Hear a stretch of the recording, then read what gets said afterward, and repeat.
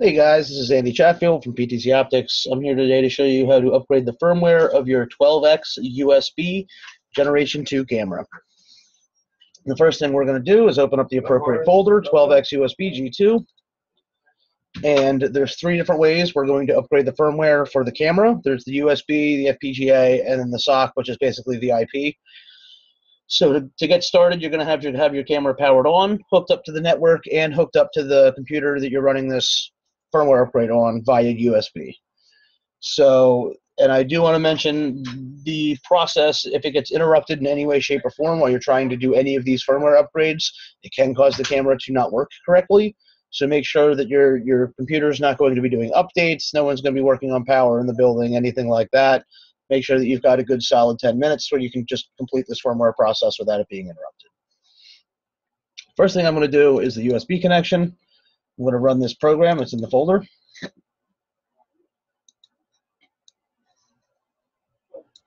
So the first thing I'm going to do is query version to make sure I have a successful connection.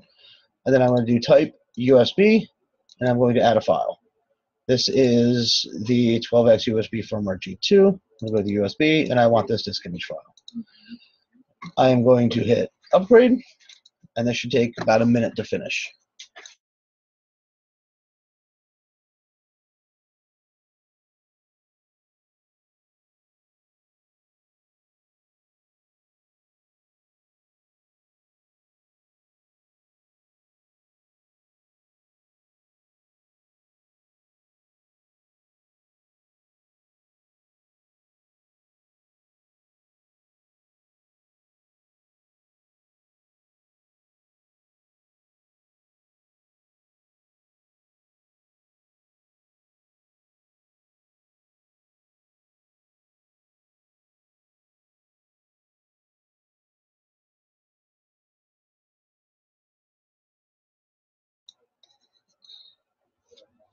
So the USB firmware upgrade is complete.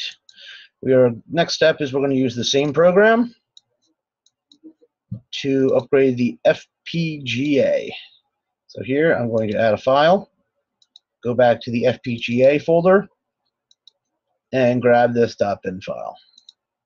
Just like that, and upgrade. Again, it should take about a minute.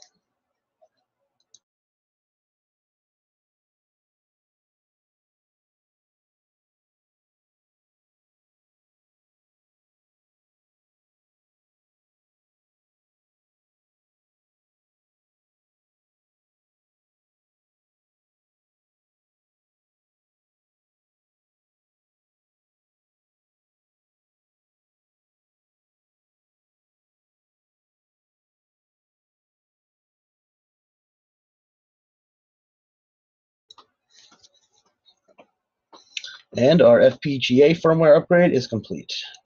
So now we've done both of the USB connections. We can exit out of this program.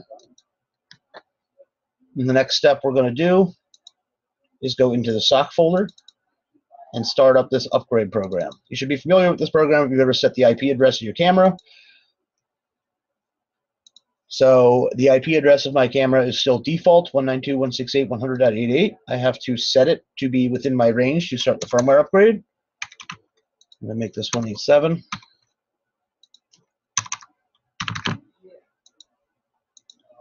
It will reboot.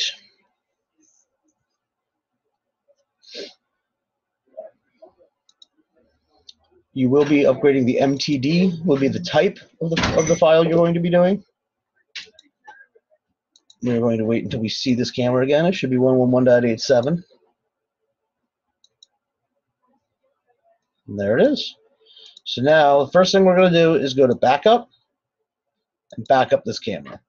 The backup doesn't actually apply to anything other than a specific chip inside the camera, and the backup stores the information of that chip, and then once we do the firmware upgrade, we can apply that information back to the camera. It doesn't actually save any settings for the camera. When you apply this IP firmware update, it's going to reset the entire IP section of the camera back to factory defaults.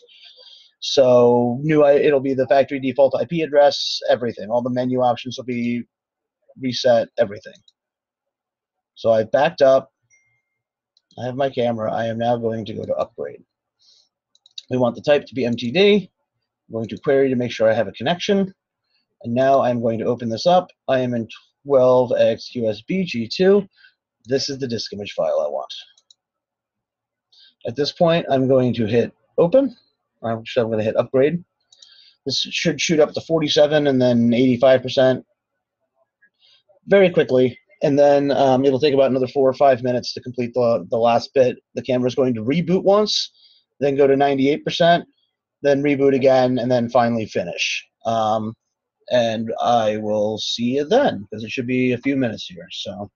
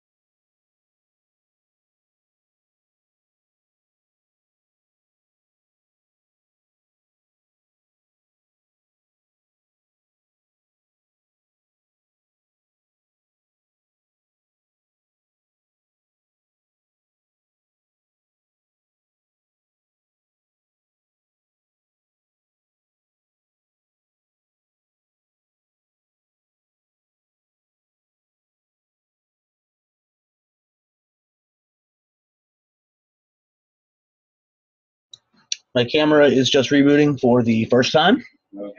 I will wait for the second time.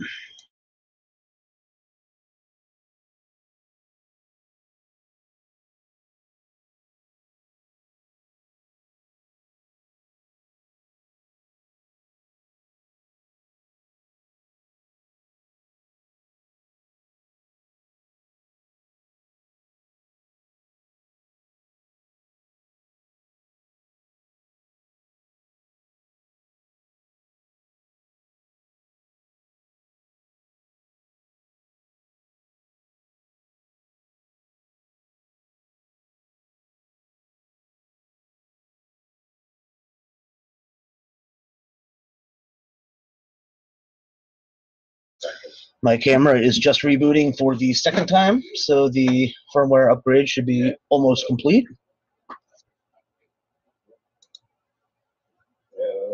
Same exactly.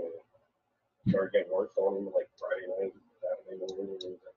All right, so my upgrade is complete. I'm going to search for my camera again. It should be defaulted back to 100.88. I'm going to configure it back to the IP address it once had, 111.87.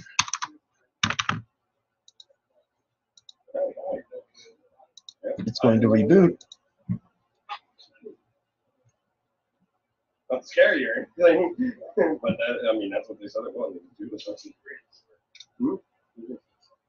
Yeah.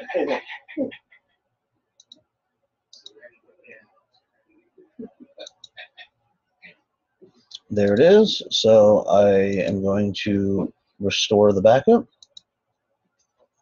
And again, during this process, it will reboot.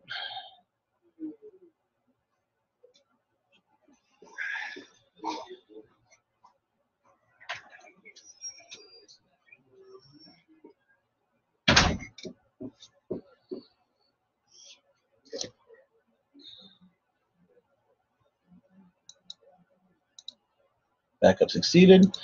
So everything should be good to go with my camera now. One thing I do want to mention is the firmware upgrade will reset your camera back to factory defaults, which means the on-screen display menu will be in Chinese.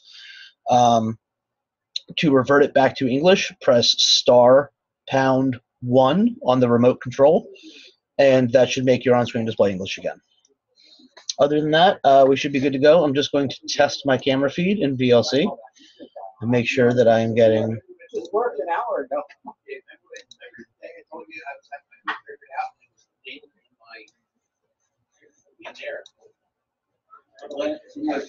Come on, VLC.